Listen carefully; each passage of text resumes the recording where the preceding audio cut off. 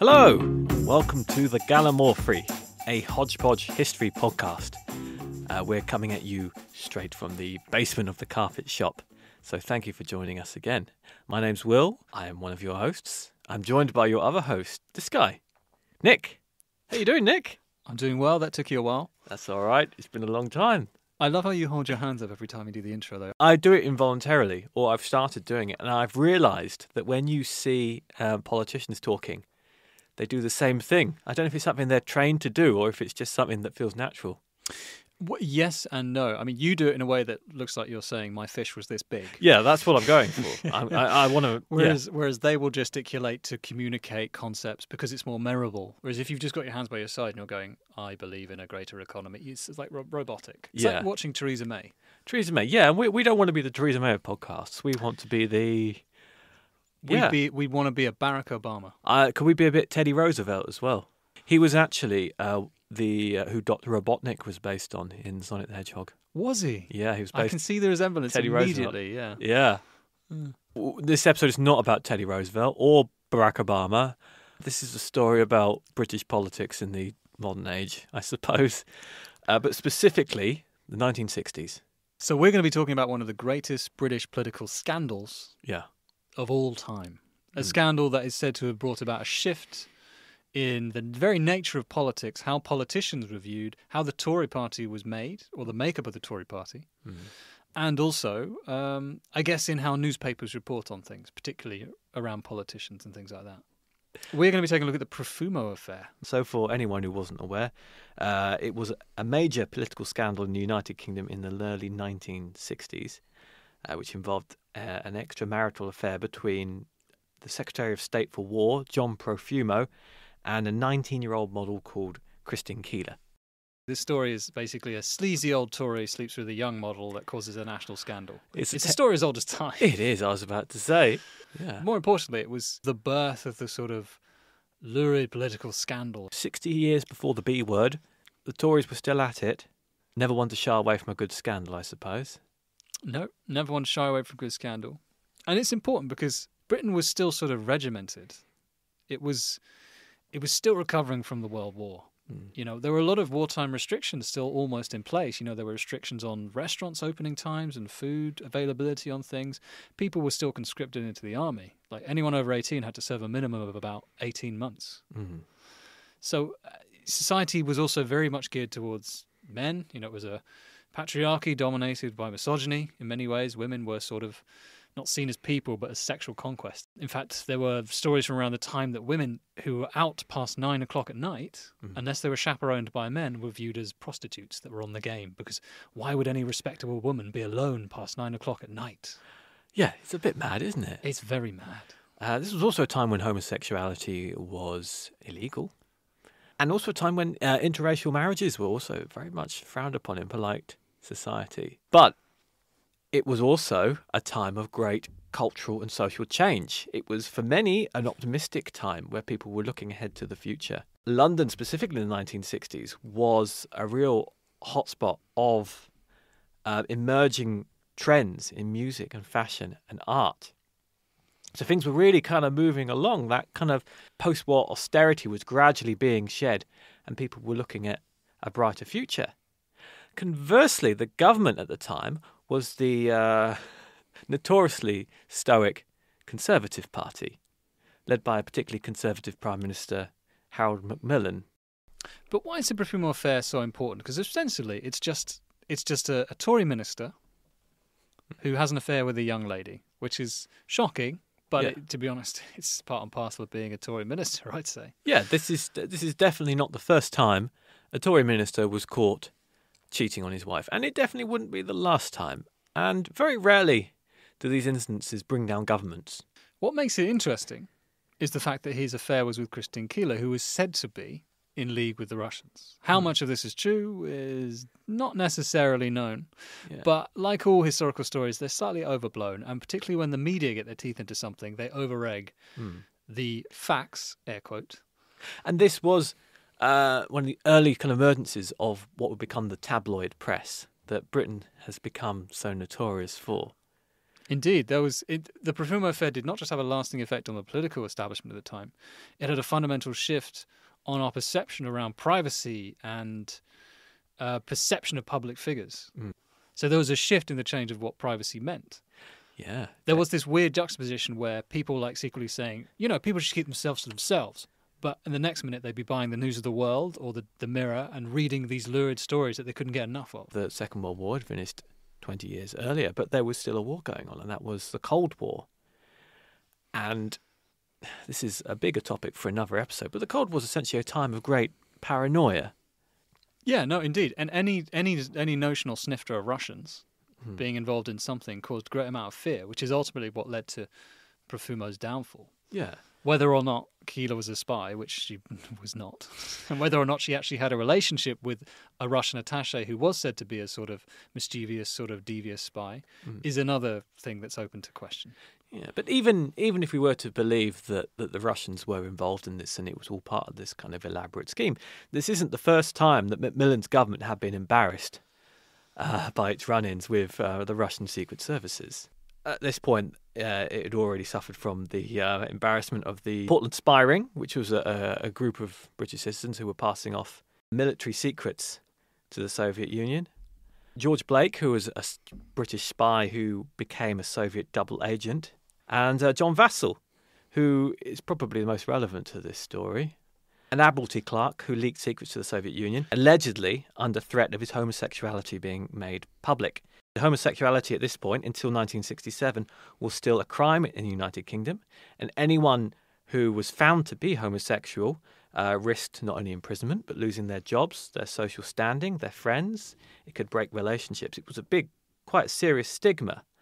Despite the assumption of blackmail, Vassall was still reimbursed for leaking details of naval technology. At one point, it was noted that he was spending £3,000 a year, despite his official Admiralty salary being only £750. It doesn't quite correlate, does it? If he says, "Oh, I did it under duress, but also they paid me, $2,500." I suppose you wouldn't say no if you're under duress anyway. Yeah, but you got to eat somehow. But anyway, these scandals dominated the British press at the time, causing a great deal of embarrassment for Macmillan's government. The Vassall case, as we said, was particularly humiliating after it was found that a minister called Thomas Galbraith had attempted to shield Vassall and was later forced to resign after this was realised. What's important about the Vassall case is that it happened the year before Profumo became a massive issue, which was 1963. So actually, Vassall himself was sentenced on the day the Cuban Missile Crisis began in 1962, in a weird coincidence of history. I mean, it's double conspiracy, isn't it? Because, it plays into the paranoia of the British culture at the time twice, because not only was he alleged to have been a Soviet double agent, but he was also gay. He had no chance in the papers, did he? No. But yeah, the government's heavy-handed approach when it came to the press's reporting on this matter actually had the reverse effect and made the press more bold and more persistent in covering these stories. Before we run through the chronological events, it's important probably just to highlight some of the key characters. As we mentioned, there's John Profumo himself, who was the Minister for War. Yeah, that's quite a lofty title. So obviously he was part of the cabinet, which made him part of the government, which made him a big player at the time. Yeah, but he was also one of the classic Tories. He came from an immensely wealthy and privileged background. He was the Baron Profumo in the nobility of the Kingdom of Sardinia. Well, there you go. So, humble beginnings. Mm-hmm. And he had a very traditional English education. He was educated at Harrow, where they instilled in him the notion of, you can't think about having sex, you can't talk about having sex, you are posh and brilliant and everyone will love you. Yeah. All those classically wonderful British morals. Yes. It's no wonder that British private boys' schools have such a glowing reputation. Yes, but funny enough, he was actually one of the youngest ever MPs ever elected. He got elected at the age of 25 in 1940 for the seat of Kettering, which always just makes me think of Peep Show where Mark goes and hides behind a bush. I love that episode. Mark wasn't even supposed to be a history nerd, so maybe he was thinking about Profumo as well. Yeah. He would eventually lose his seat before then picking up another safe seat, but by all accounts, he was a very sort of charming man. He wasn't physically imposing. He was quite short, and he was beginning to bald. But he was a very sort of sociable man. Yeah. In fact, by all accounts, he was a rampant, horny devil. Yes, I could believe that. Yeah. He often enjoyed partying to the point where he would flirt right openly with a lot of women, including while even dancing with his wife. Right. Which is probably not the best way to get on her good side. And his wife actually was a famous actress named Valerie Hobson. Yeah, she was in David Lean's 1946 adaptation of Great Expectations. And also, more importantly, she was in the Ealing comedy Kind Hearts and Coronets. Never seen it, but I'm sure it's good. It's got Obi-Wan Kenobi in it. You mean Alec Guinness? Obi-Wan Kenobi. Because there's more than one Obi-Wan Kenobi now. The original Obi-Wan Kenobi. Old Obi-Wan Kenobi. Oh, God. Anyway, he was re-elected in 1950 to the safe seat of Stratford-upon-Avon. He began quite a rapid rise within the Conservative Party because Macmillan remembered him during the war. So during the war, there had been a number of Tory MPs who'd openly rebelled against the government's policy of appeasement. In fact, 33 in total, one of which had been John Profumo, right, being an intelligence officer in the RAF. He strongly opposed the appeasement, to which him and his 32 other colleagues got a lot of vitriol and hatred directed at. So it was a case of him being on the right side of history in the end, then? The right side of history at the wrong time. Yeah. But not necessarily the right side of history, because I would argue, there's an argument that Chamberlain's policy of appeasement was vital in preparing Britain for defence against Nazi Germany. Yeah. There's quite a big debate to be had on whether Chamberlain was right to do what he did. It's, again, probably for another episode. It's a whole other podcast, yeah. But anyway, so Macmillan picked him to be Minister for Foreign Affairs initially in 1959, based on his memory of him and the fact he was a serving war minister. In fact, Macmillan was very much a sort of old war hero himself. In fact, he was one of only 2 prime ministers in the last 300 years, of which Attlee was the other one, that had been wounded in war. Ah. And actually, no, so they'd served in war, they'd wounded in war, they knew what it was like to be a soldier. And Macmillan liked to put people who knew what they were doing in charge of different posts. Profumo became Minister of War in 1960 when there was a cabinet reshuffle. So again, quite a rapid rise. And his principal role was actually to get rid of the conscription that was still going on in Britain. Oh, okay. And this had become quite a sore point for a lot of people. Right. During 1963, there were a couple of by-elections. Over 700 armed forces personnel registered to run for election in an effort to get out of finishing their service. Oh, okay. In the end, only one ended up being selected. Yeah. But it just shows you the fact that there were so many people unhappy with the fact that conscription was still a thing. So Profumo, before the scandal broke, at least, was considered as something of a rising star within the Conservative Party. Many of his peers even predicted him for the spot of Prime Minister someday. So how did this Minister of War end up meeting a 19-year-old model named Christine Keeler? That's the question, isn't it? Well, we'll talk about Christine in a second, but it's important to figure out how the two of them came to meet in the first place. And that involves one very interesting, very charismatic, very narcissistic socialite named Dr. Stephen Ward, an osteopath. Yeah, he's a sort of limb bender, masseuse with ideas above his station. Much to his annoyance. In fact, when he signed up for the war effort in Britain, he reported as a doctor, and they took one look at his doctorate and said, "We're not letting you anywhere near anyone." So they made him be a stretcher bearer for the entirety of the war, which was slightly humiliating for someone of his confidence. Someone who believed himself to be a proper doctor. But that did not stop him from having quite a successful practice as an osteopath with quite a number of high-profile clients. This included politicians such as Eden and Churchill, movie stars like Elizabeth Taylor and Ava Gardner, and even King Peter of Yugoslavia. He was also vain, a show-off, and he preferred what he called alley cats to society women. However, he also enjoyed the companionship and liked women's clutter around his home. This led him to invite women to come and live with him. Ward is an interesting character in all of this. He's obviously doesn't do himself any favours. What makes him important as this sort of combining linchpin was the fact that he hung around with all these society people. He met them through different channels. As you said, he had this massive client base, one of which happened to be Lord Bill Astor. Yeah. Who was a sort of Tory and the owner of Cliveden Estate. Now, Cliveden Estate would become really important because it's the place where basically Ward would hold a lot of his parties. So Astor had actually introduced back in 1949, and obviously this took him to Ward. They quickly became friends. He would give Ward use of his grounds. He even lent him large amounts of money at times. And Ward would hold parties for dignitaries, special selected dignitaries at Cliveston, while Cliveston would also host more formal dinners at the same time. Interesting thing about Bill Astor, something I thought was interesting. He'd actually inherited through his family. He was the descendant of William Waldorf Astor, famous for the Waldorf Astoria Hotel in New York. So they were that family of Astors. They were very, very successful, very rich. I think at one point one of the Astors was the second richest person in America after Rockefeller. And yet they still had back trouble. Yeah. Just can't escape it, rich or poor. No. Comes for us all. Let's talk about Keeler herself, the woman at the centre of this scandal. Yeah, so unlike John Profumo, the other big player in this story, Christine Keeler was not born into wealth and privilege. She was born in 1942 in Uxbridge. What is it about Uxbridge and scandals involving lying Conservative politicians? It just must be in the water. Her father abandoned the family in 1945, leaving her mother, Julie Ellen, and stepfather, Edward Hewish, to bring up the family in a house which was made from 2 converted railway carriages in Wraysbury in Berkshire. So that would be a sought after living accommodation today, I think. It would be. But 2 carriages? 2 carriages, that's a mansion, isn't it? I'd be lucky to have 1. But it was, however, a far cry from Profumo's privileged upbringing. Keeler's childhood was not a happy one. She suffered not only from malnutrition, but was also sexually abused at the hands of her stepfather and his friends. When she was 17, Keeler gave birth to a child of a United States Air Force sergeant with whom she was having an affair.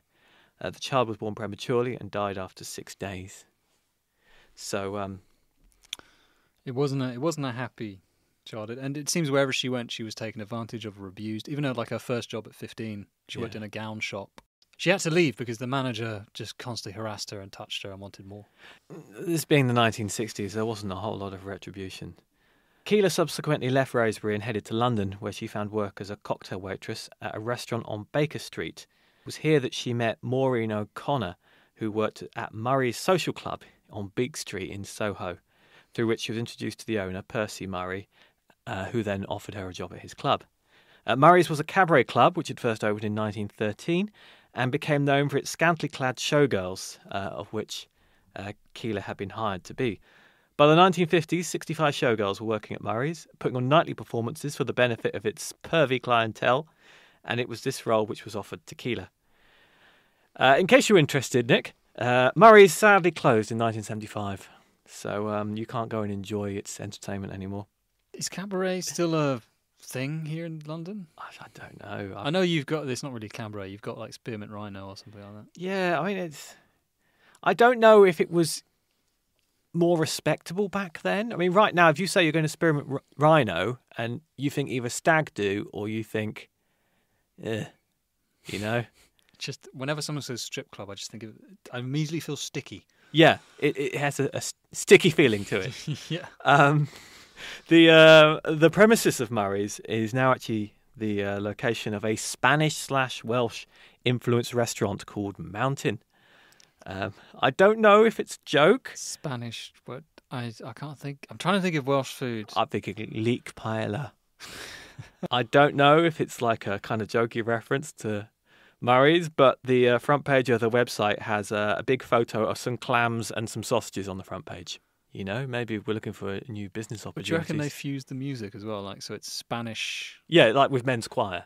But anyway, Murray's, most importantly, is where Keeler met Ward. Yes, that's probably the most important part of this story. Is that Yes. Murray's is where she met Stephen Ward, the go-to quack doctor for celebrities who needed their limbs bent in London at the time. The two eventually struck up something of a friendship, which led to Ward inviting Keeler to come and live with him at his home in Wimpole Mews.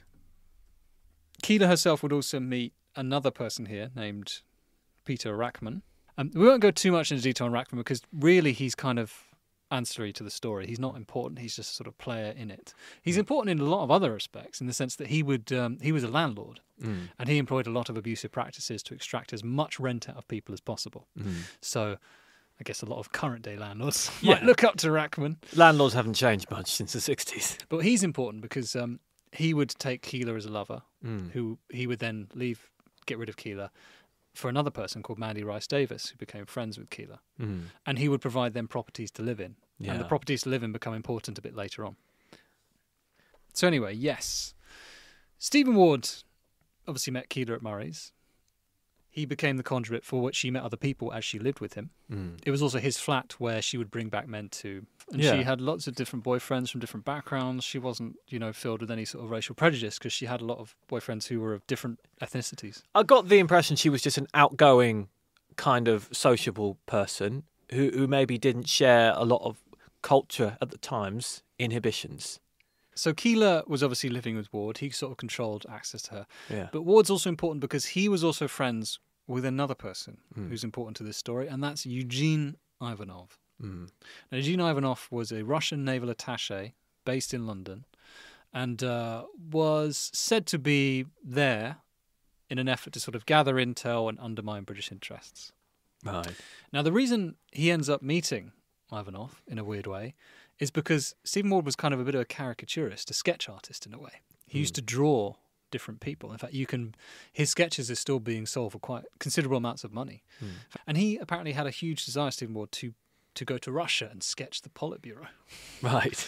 So he was introduced to Ivanov because of this. Yeah. And he was introduced to this person by Stephen Coote, who was the editor of the Daily Telegraph at the time, Mm. who had been approached by Ivanov for basically Ivanov's being nosy and trying to discover information. Yeah. So in order to get rid of him, he kind of introduced him to Ward. Yeah.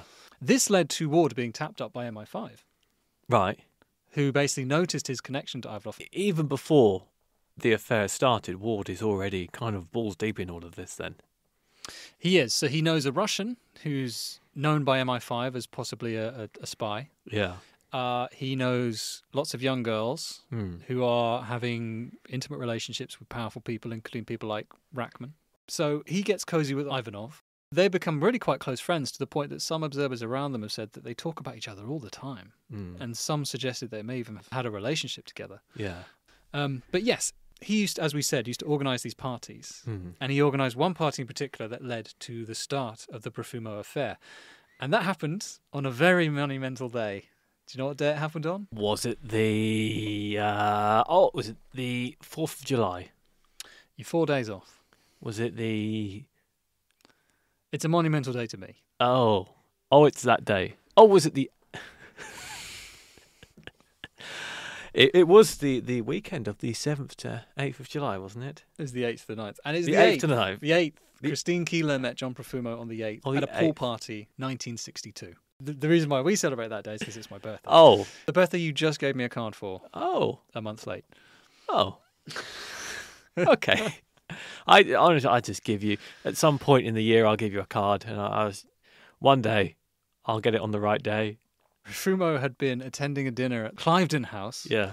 with the Astors, a bunch of other dignitaries, including the president of Pakistan. Ivanov was also there at this particular party with Ward, so some of the guests weren't necessarily involved in the more formal occasion. Mm. But Ivanov was there with Keeler and some other young women at this smaller gathering, which Profumo ended up going to. Yeah. And this is where he first met Keeler, laid eyes on her.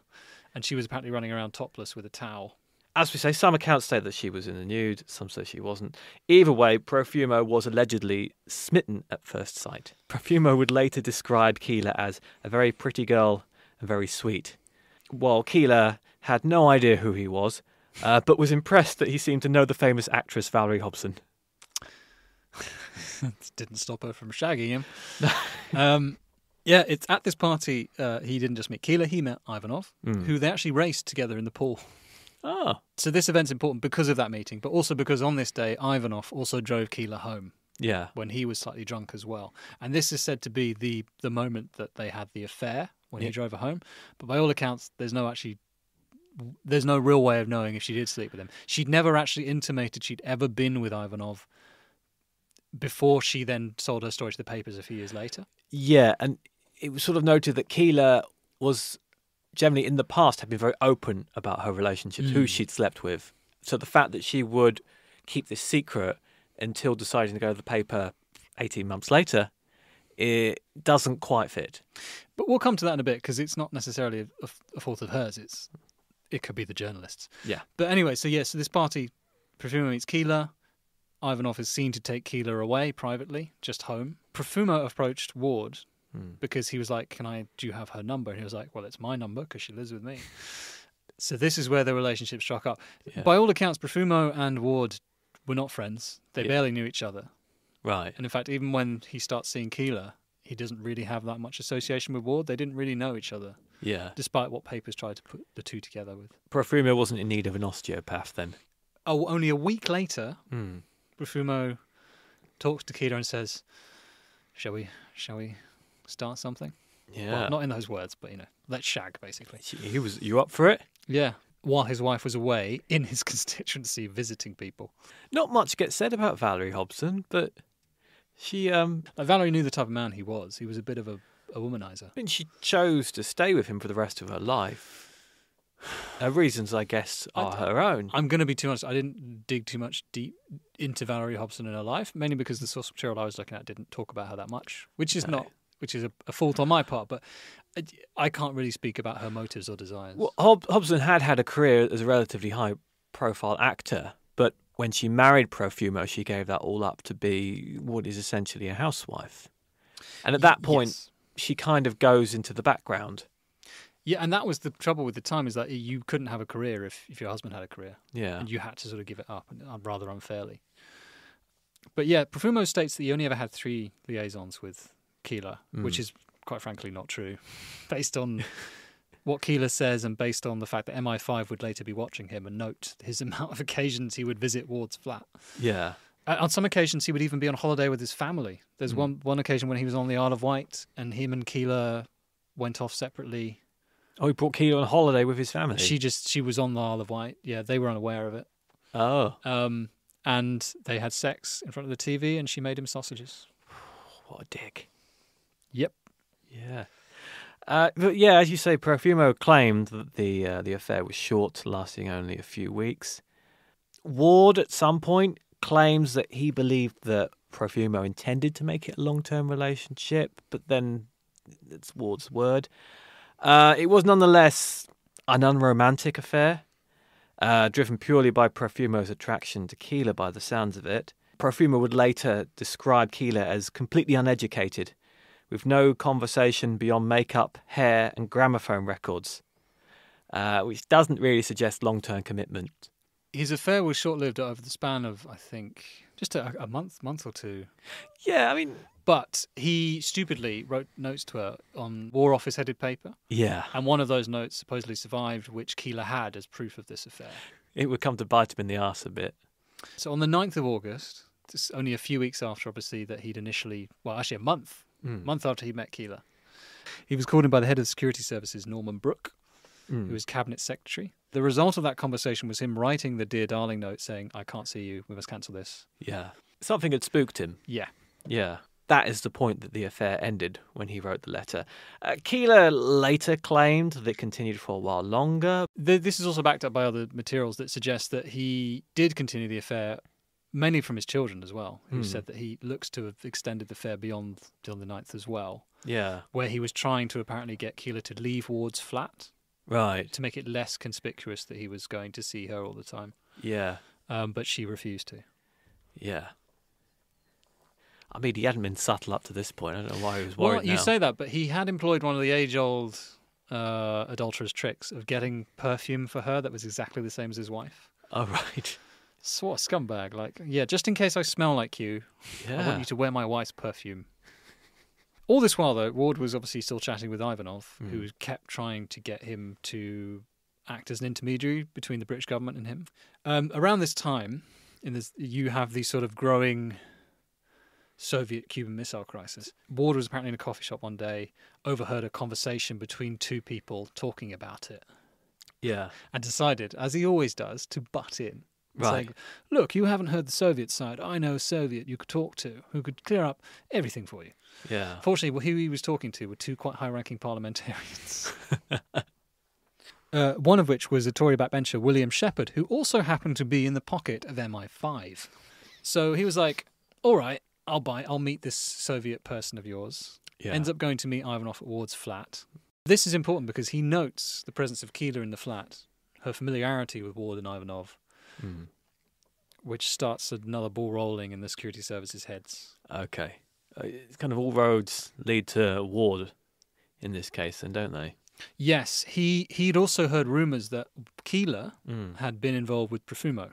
Because rumours flew around like Westminster like nothing else. Yeah. And he noted that, and he noted all of this to his MI5 handler. So MI5 was slowly getting this sort of collection of information about Profumo, about Keeler, about Ivanov, about Ward, about all these characters sort of thrown together. What would bring this all to one glorifying, horrible, scandal-ridden head was the events that followed directly involving Keeler's love life. Yeah.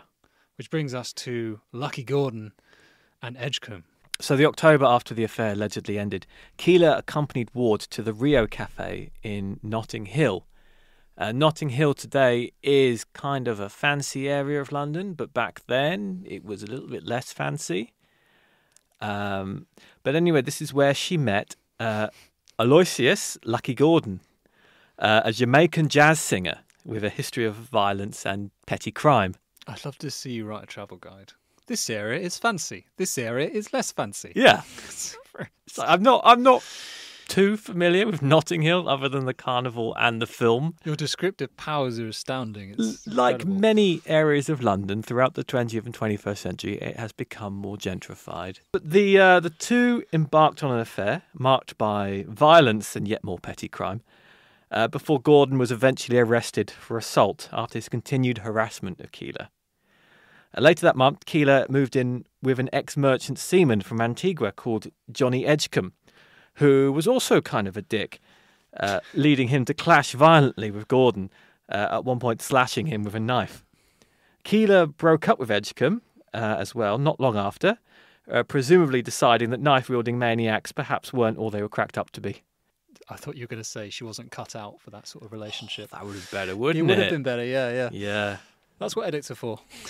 Okay, just splice that in. We'll be Oh, fine. So later on the 14th of December, Edgecombe reappeared at the house Keeler was then sharing with fellow model Mandy Rice Davis. When they refused to let him in, he fired several shots at the front door and was subsequently arrested and charged with attempted murder. Why this is important is because this shooting took place at Ward's flat. Yeah. So it drew attention to Ward's flat. He ended up actually moving into the flat that Rice Davis was living in. Okay. Who was Rackman's lover. Oh, he moved. Was that Rackman's flat then, or had she left? Yeah, Rackman sort of owned all these sort of different buildings. Like he owned Bryanston Mews. He owned Wimpole Mews. Was it Wimpole Mews? Yeah, Wimpole Mews. Yeah. He owned all these buildings, and he would move people around that he liked or not. So Right. She would actually, as a result of this shooting of Keeler's boyfriend, Yeah. shooting up the place, be kicked out of her home. A home that she had, even though it wasn't hers, had come to see as her own because she had furnished it with her own furniture and stuff. But yes, it's also important because Edgecombe was actually caught and it led to a trial. Yeah. So the case for this shooting wouldn't actually come to bear until around beginning of January 1963. But before then, Keeler continued her sort of party-esque lifestyle. In fact, she attended a number of different parties with people, including one of which was a man called Paul Mann. So he was a business owner who made shirts, but described himself as a racing driver. Okay. Right. Yeah. Maybe. No, I got nothing. No. No. Poor man. Okay. Didn't live a button-down lifestyle. No. I'll stop. I'm sorry. So he attended a party with Keeler, where basically she poured her heart out and was just like, oh yeah, I fucked John Profumo and then I got shot at by my ex-boyfriend, and it's just like, and he was just sitting there going, you can sell this to the papers, you know. But she also told it in the presence of another person who was called John Lewis. Yeah, not the shop. Not the shop. He was a former politician. Yeah. Who absolutely despised Stephen Ward. He didn't like him as a person or an individual. Yes. He not only that, but he was also a Labour politician, which meant he was on the opposite team to Profumo. Indeed. What Paul Mann tried to do was try to get her to sell her story to the papers. Whereas John Lewis went straight to another. He was no longer a serving MP. He went to another serving MP, who's a Labour MP called George Wigg, Yeah. and told him all about this story. And as you say, he took this information to his colleague, George Wigg, and Wigg then began his own investigation. Meanwhile, Mann had succeeded in persuading Keeler. Yeah. I just, I kind of think about, that sort of London slang. No. Man got Red Bull, man got Karamak. No, I would have, man. I know, like, hey, man, how you doing, man? The traditional sense of man. Yeah, it's another sense of man. I'm just getting old. Man getting old. Man getting old. Anyway, Paul Mann convinced Keeler to go to the papers Yeah. to sell her story, which she agrees to sell it for a price. The Mirror, Who was at the time the Sunday Pictorial. who offered £1,000. Yeah. £1,000 for her story. And basically they sent 2 journalists around to sort of pump her full of information. To which, this is the point where she talks about Profumo and Ward, and she mentions Ivanov. And this is where the sort of journalists implant the notion that, oh, did you have an affair with Ivanov? Did you? And it's kind of suggested that they sort of compelled her to sex up her story, really. Yeah. So it moves from being just a sort of boring affair between young girl and Tory to Yeah. lover of Soviet spy. Oh, it's now a spy scandal. Yeah. Yeah. Yeah, so it becomes this sort of sexy thing. Well, However, yeah. because she went to the News of the World, the editor who had now lost out on that story Yeah. decided to go other avenues to get his story. He contacted Ward and he contacted Profumo Yeah. to get their side of the story, Yeah. to which immediately they were like, oh my God, what's going on? Yeah. So they bring in the lawyers, Yeah. try and hash it out and prevent her from publishing the story. Yeah, they actually contact Keeler directly and say, well, look, what's it going to take for you to, shut up and go away? The figure was 5,000. 5,000. 5,000. Yeah. She wanted recompense for loss of earnings, whatever. Yeah. Anyway, Ward, meanwhile, in the background, is working Hmm. through this and brings up the editor of The Mirror and says, look, what she's saying is rubbish. Yeah. And if you try and print it, I'll sue you. Yeah. So The Mirror relents, fearing libel. Mm. They drop the story. And Keeler only gets 200 of the £1,000 promised to her. Yeah, okay, because it's So- 200 up front, 800 when it's printed. And she learns that it's Ward who cost her that extra money. Oh, okay. So, this is important because we mentioned Rice Davis lost her house because of Ward, Yeah. and Keeler has now lost money because of Ward. Yeah.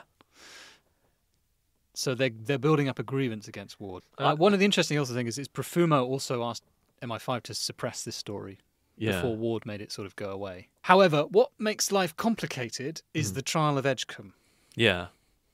which seemingly would have no impact at all. However, Keeler was a witness in that trial. Yeah. So this was the case where Keeler's ex-boyfriend came and shut up the house she was living in. Yes. Yeah. And unfortunately, because it was a trial, the police needed to collect evidence from witnesses. So they had gone to Keeler Yeah. and Rice Davis and gotten their stories. Mm.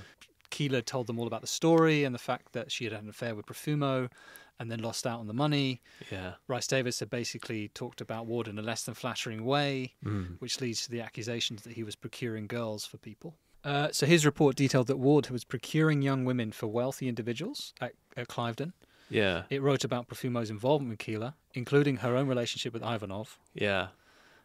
It also mentioned that she had proof of Profumo's affair with her via a letter, the Darling Letter. Yes, the Darling Letter. Do you know what can you tell us about the Darling Letter? Shall I read the Darling Letter? Read me the Darling Letter. Okay, you can imagine I'm saying this to you if you want. If it's... Do a posh accent. Darling, alas, something has blown up tomorrow. Can't do it. Darling, alas, something's blown up tomorrow night, and I can't therefore make it. I leave the next day for various trips, and then a holiday, so won't be able to see you again until sometime in September. Blast it! Please, please take great care of yourself, and don't run away. Love, Jay. So he's used blown it and blast it. Yeah. It's quite explosive language, you might say. Blast it! Sorry. Yes. Yeah, so it's not the most romantic of letters. But what makes it important is that it was on officially headed Ministry of War government paper. Yeah.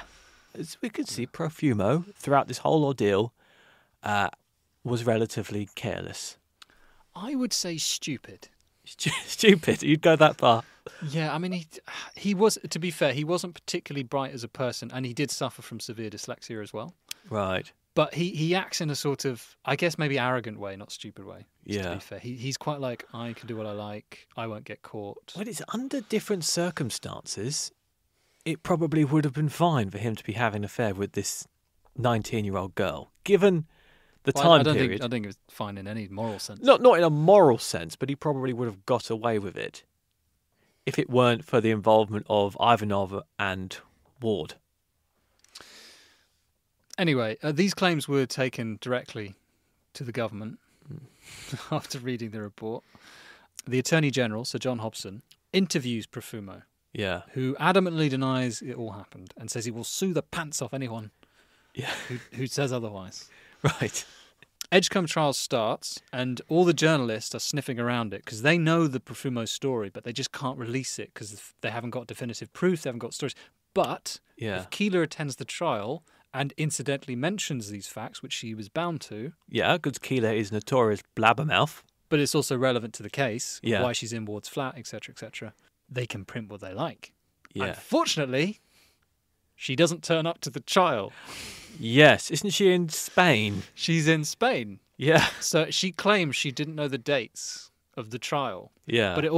But from what I read, there's a great suggestion that she was taken away by Paul Mann, the same guy who tried to get her to sell the stories, to Spain intentionally so she wouldn't attend the trial because he knew if she went to the trial, they couldn't sell their story. Oh, okay. Right. I found it kind of interesting that obviously we're saying that the newspapers are very reluctant to report on this story because of the threat of libel and slander. One kind of exception is actually the magazine Private Eye, which I didn't realise goes back that far. It was kind of successor to Punch, wasn't it? Yeah, but they actually went as far as summarising the whole affair in detail, but simply changing the characters' names. So they had Mr. James Montesi, Miss Gay Funloving, Mr. Spook, and Vladimir Bolokov. Perfect way to get around libel. Anyway, Keeler would resurface after the trial on the 25th in Spain, to which she denied all knowledge of a Profumo affair and got paid $2,000 for a photo shoot. The trial of Edgecombe proceeded regardless, and he was sentenced for a lesser charge of possessing a firearm with intent to endanger life. So he got 7 years for that. Oh, okay. However, the rumours around Profumo were flying like nobody's business. Yeah. Led to a parliamentary debate. Yes. In fact, Whig, the politician Lewis had told, used parliamentary privilege to ask the Home Secretary to categorically deny the truth of rumours concerning a certain minister with Keeler, Rice Davis and the Edgecombe shooting. It's a smart move. At the conclusion of the debate, the government's law officers and chief whip agreed that Profumo had to make a statement in the House. Yeah. Because he was adamant nothing had happened. So they said, well, if you've got nothing to hide, go into the House, tell everyone you've got nothing to hide. Yeah, at this point, they just want to draw a line under it. So, in the early hours of 22nd of March, 1963, John Jack Profumo, John Jack, it's a weird name, isn't it? John Jack. And his lawyers meet with ministers and craft their wording. Which is a bit odd when you think about it, because you should just be able to say, look, I did not have relations with this woman. I can't believe this is the first time we have drawn a comparison to Bill Clinton. Yeah, Bill Clinton. It's yeah. All getting hung up on Boris Johnson. Bill Clinton did it first. Got a Hummer in the Oval Office. Anyway, they agree on the wording. He stated, though, quite wrongly, there was no impropriety. There was no impropriety whatsoever in my acquaintanceship with Miss Keeler. I shall not hesitate to issue writs for libel and slander if scandalous allegations are made or repeated outside the House. So back out there with the legal threats, and then say one thing: I shall sue you. I shall sue you so good. That's it. After he was done lying to the House of Commons, Profumo then went to spend the rest of the day at the horse races with the Queen Mother. Just going back to the day Keeler re-emerged, Whig had actually gone on TV to Panorama to talk about the case, specifically around Ivanov, and had said a load of information about Ivanov. Right. Which was actually factually incorrect. Okay. So Ward, who had watched the broadcast, took it on himself to ring up Wig and say, actually, he didn't drive this car, he drove this car. And actually, he did this and this and this. He just didn't know when to stop, did he? He didn't know when to stop, to which point Wig said, why don't you come into Parliament and have a chat with me about this? Yeah. Hoping to sort of launch his own investigation into it. Mm. The chat didn't really have much impact for Wig. Yeah. But the fact that Ward had strutted into Parliament, he was always flamboyant, made a lot of noise, drew the attention of senior parliamentarians who thought, we've got to do something about this annoying twat. Yeah. The Home Secretary, Brooke, wanted to charge Ward with something. Yeah. He didn't know what, but he wanted to basically bring him down. Okay. Initially, he wanted to charge him under breach of the Official Secrets Act, but they couldn't charge him with that. Yeah. So he set about... It's one of those weird things where it wasn't an investigation into his crimes. It was an investigation to see if he had committed any crimes. Oh, they were just kind of fishing. They there. were you're raking for evidence, basically. So he set a bunch of detectives off to try and find dirt, basically. So they'd found the criminal before they'd found the crime. Yeah.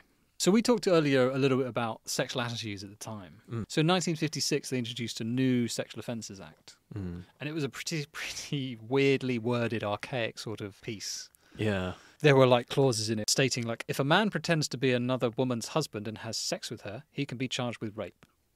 If a man pretends to be another... So if he impersonates and tricks a woman into thinking that he is her husband and has sex with her, you can charge him for rape. Did that happen often? It's a very strange situation, isn't it? Identical twins? Or putting a bag over her head and saying, hello, darling, it's me. Or if you work only in the dark? It's just odd wording. It is odd wording. It feels like it doesn't need to be a specific law. It's like you just got these old men sitting around going, yeah, oh, what horrible situations can we imagine? You should be. I mean, just go. Don't be tricking people into having sex with you. There was something under this act called Section 23. Okay. The rule effectively states that if you introduce your pal to a girl who's under the 21, even though the age of consent is 16, and they have sex. Yeah. Anywhere in the world. You're considered to be what, some kind of You're madam? considered to be procuring them for that activity. So it's a very odd rule. So if you introduce two people and one of them was a 20-year-old girl and one was a 25-year-old man, and they ended up hooking up, like at some point in the future, you would be held culpable for that. Basically, yes. So just to read what officially this the act says. It is an offence for a person to procure a girl under the age of 21 to have unlawful sexual intercourse in any part of the world with a third person. That's the sort of thing, it sounds like it's been written specifically for a certain purpose, like somebody... It's got a second clause. Okay. The second clause is a person shall not be convicted of an offence under this section of the evidence of one witness only, unless this witness is corroborated in some material, particular by evidence implicating the aroused. Sorry, implicating the accused. The accused? Freudian slip there. Okay. It's odd because the age of consent is 16. Yeah. And this is specifically about under the age of 21. So it's very odd. It only applies to women. It doesn't apply to boys or men. The specific word, at least in this section, it specifically says girl. It doesn't say man, female. It just says girl. Oh, right. So you can introduce... two men, and the act of homosexuality was illegal, but the person who made the introduction would be fine. Well, it's not just thinking about homosexuality. If you say introduced a young man to an older lady, that would also be bad. No, but that's the thing. Under this law, it doesn't specify man. Oh, it's always young girl. It just an older man. Well, I guess man. Over the age of 21. It's this idea 25. that women are sexual objects. Basically, men are not sexual objects. They are the conquerors. So it doesn't matter if they have sex. Right. So it's a very antiquated law, and it doesn't make any sense because half the population would be guilty of this crime. If you were 19 and you introduced your sister to your mate, and your sister was 17 and you'd be done. You could technically be done for procuration. Yeah. Not it doesn't even have to be like, here's my sister. You should have sex with her. It's like, here's my sister. Yeah. That's all you need to do. It's a very odd law. Yeah. This sexual act would have a huge implication for Ward because it's what they would use to charge him with. Because obviously he hung around with lots of young women. They would obviously meet men and have sex. Boom, you're guilty, mate. Easy charge there, then. Yeah. Particularly when they would obviously contribute towards housekeeping bills. Okay. Which they could then try and use as proof that he was being pimping, basically. Right. The two detectives in questions, Herbert and Burroughs, interviewed Keeler, asking for a list of men she had been with. And she was interviewed a total of 24 times. So she admitted to having the Profumo affair. She admitted to being given gifts and stuff by other men who she'd seen. Bill Astor was also interviewed by the police, much to his shock, because obviously he was a straight-up Tory, old-fashioned, like, me? Yeah. You're questioning me? They tried to charge him with running a brothel. So Bill Astor was deeply embarrassed by the association. He actually died not long after, in 1966, after which Cliveden was sold to Stanford University and is now a luxury hotel.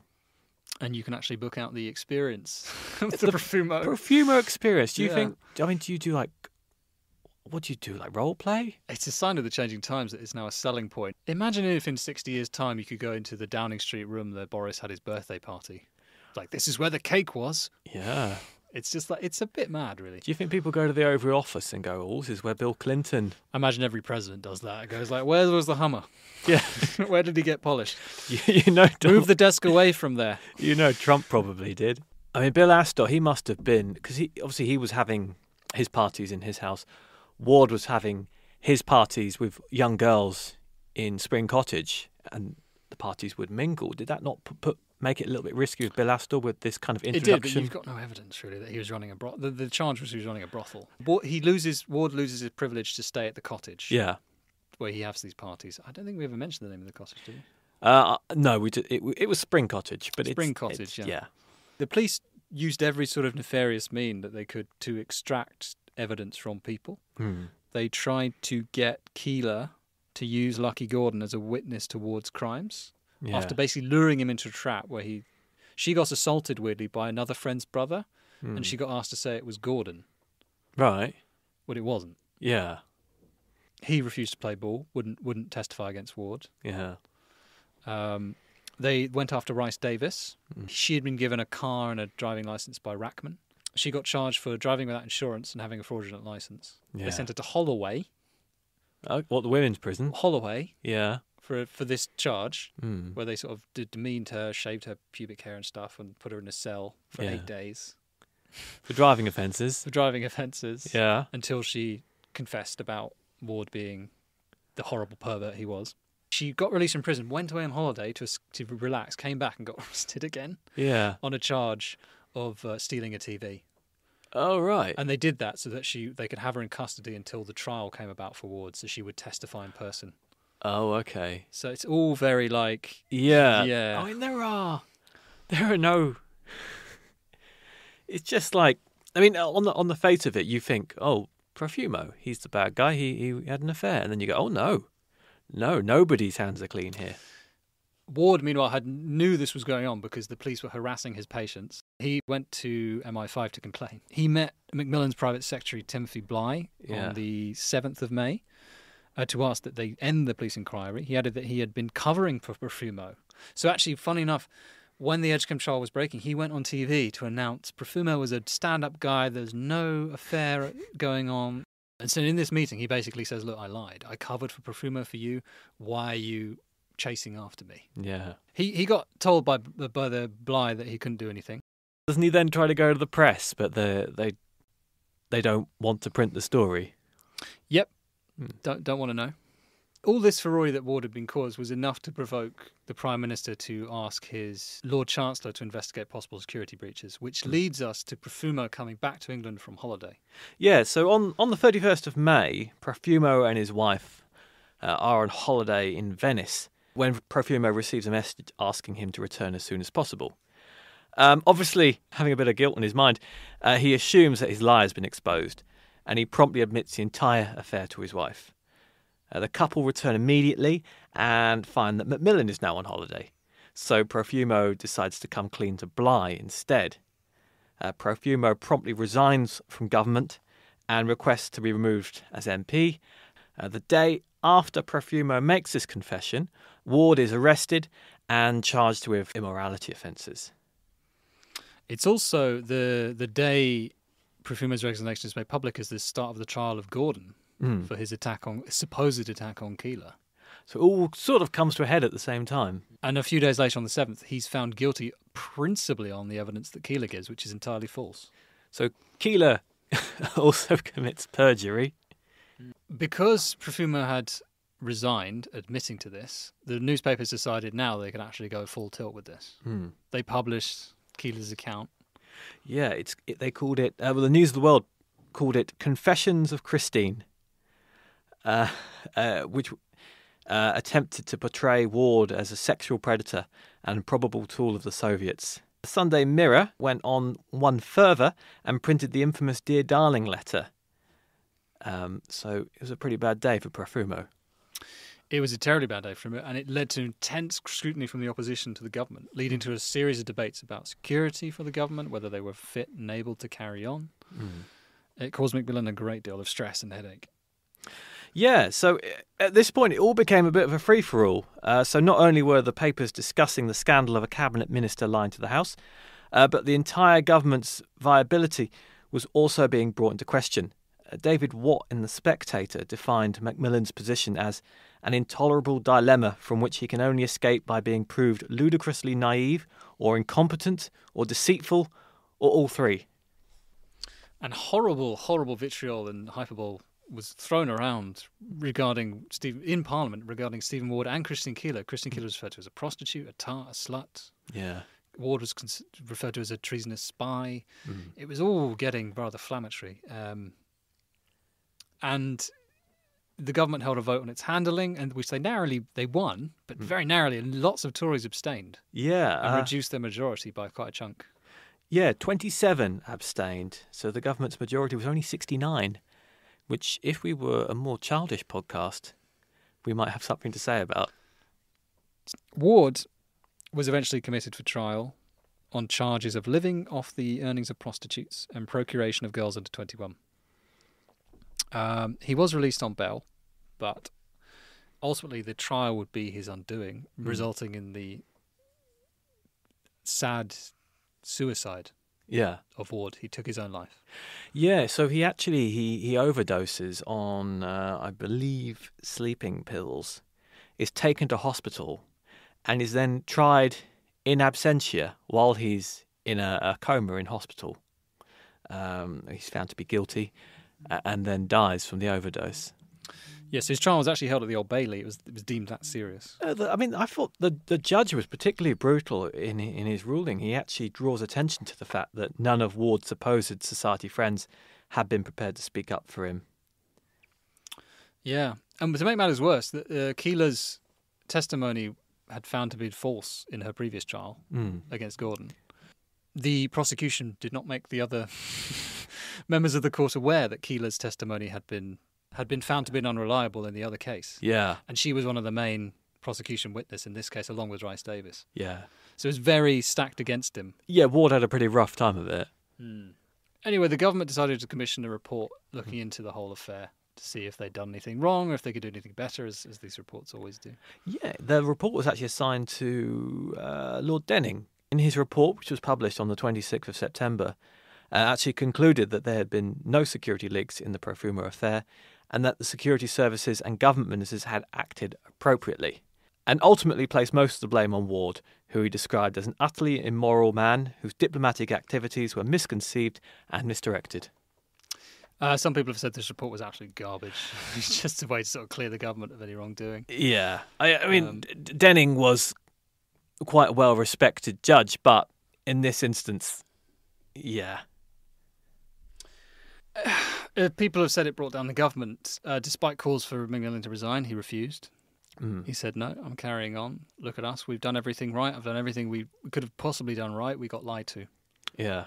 But eventually he did resign shortly after, but not because of the trial itself. He was convinced he had cancer. He was quite ill. Yeah. Yeah, he resigned convinced he had terminal cancer.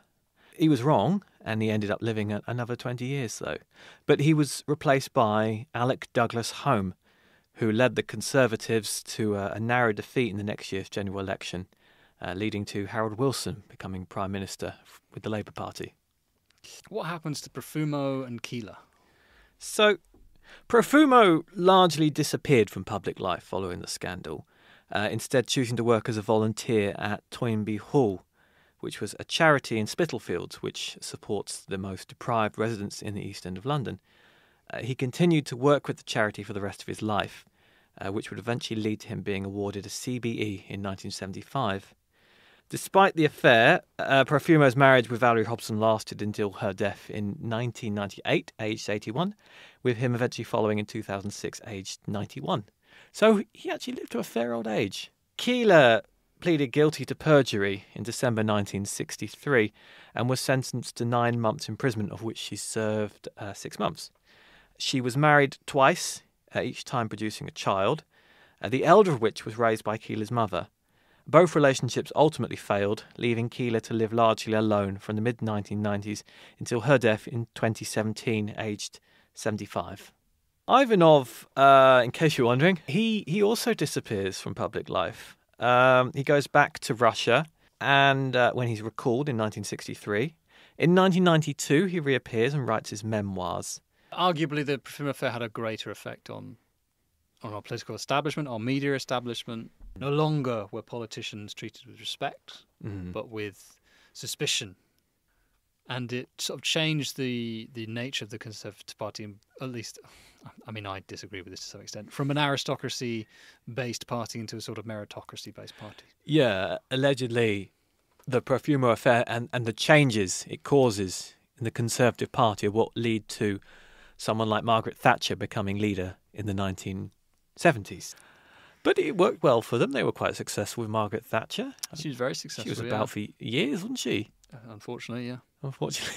For better or for worse. But that was the Profumo Affair. I think a lot of it can be put down to Profumo's carelessness, Keeler's naivety, Ward's ego. It all comes down to the character flaws of the people involved. I don't think there are any winners.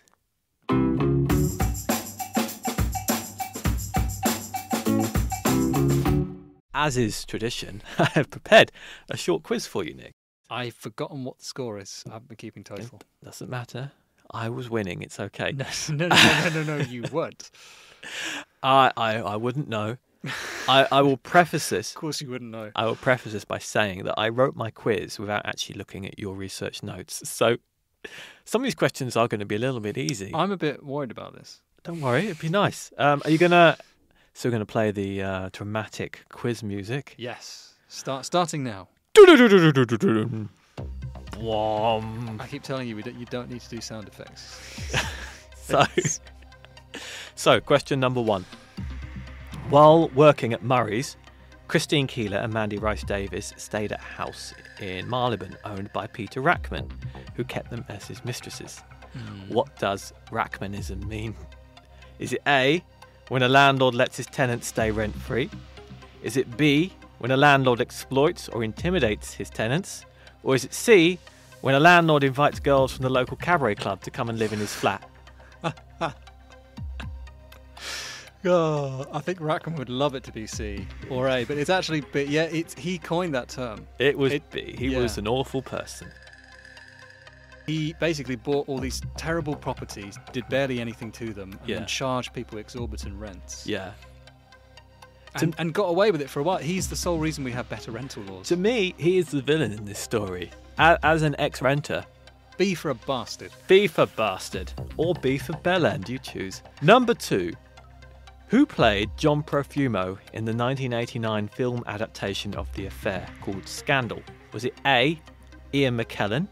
Was it B, Patrick Stewart? Or is it C, John Hurt? I don't know this. Oh. This is tough. This is going to have to be a complete guess. Yeah. I don't think it was Patrick Stewart. Okay. I'm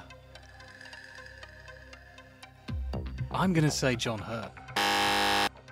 It was actually Ian McKellen. Oh. It was a bit of a trick. John Hurt actually played Stephen Ward in that film adaptation. Okay. Though you could see John Hurt playing that role. Yeah. Yeah.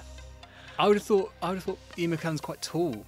So he would play Stephen Ward, who was the more charismatic one, whereas as much as I love John Hurt, he's a short, dumpy-looking man. I haven't seen the film, but in my head I would have done it the other way around. Ian McKellen is the charismatic. Yeah, well, that's what I thought. Yeah. Because I love John Hurt, but that's the reason that he was picked for 1984, because he is the sort of like quite grey, drone-esque looking person, and that's kind of what Profumo was like. He was charming, but he was kind of an ordinary-looking bloke. Yeah. Whereas McKellen's tall and charming like Ward was. So question number 3.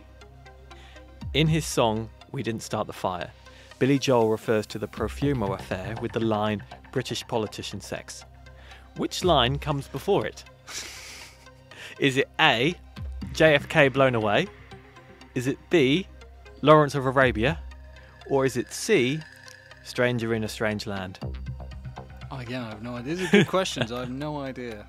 I can sing it to you if it would help. I'm going to say JFK blown away. JFK blown away. None of the other two make sense. Very good. Question number 4. In the wake of the Profumo Affair, Harold Macmillan stepped down after health problems led him to be convinced he was dying. He was, of course, wrong and lived for another 20 years. Which industry did Macmillan go on to work in during his retirement? Was it A, banking, B, insurance, or C, publishing? Publishing. That's right, he was, of course, part of the famous Macmillan publishing family. Yeah, when he got married, it said that quite a few famous authors and poets attended his wedding. Yeah. Before his unhappy marriage to a woman that cuckolded him for quite a few years. Yeah. Yeah. There's this weird thing at the time when he got married that even if your wife had an affair, you as the gentleman had to pretend you had an affair in order to have a divorce. Yeah. And he refused to do that because he was quite a straight-laced, boring guy. You know, he had toast and eggs for breakfast every morning. He was quite frugal, and he believed in like truth and righteousness. Yeah. Okay, good. Question number 5. Mm-hmm. What was the name of Christine Keeler's 2012 autobiography? Was it A, Secrets and Lies? Was it B, Legs and Thighs? Or was it C, Sausages and Pies? I'd really love it to be sausages and pies. There's Secrets and Lies. Secrets and Lies, that's correct. Yeah. That was an easy one. It's sausages and pies. I thought she did cook Profumo sausages by one account. She did. That's why I thought it might be, a clever... That was a good quiz. 4 out of 5, not bad. Not bad. Cool. Well done. Yeah. You'll catch up with me eventually. I'm actually genuinely impressed. Well done. Thank you. You put thought behind that. Yes, I did. Lots of thought. Yeah. So that was our episode on the Profumo Affair.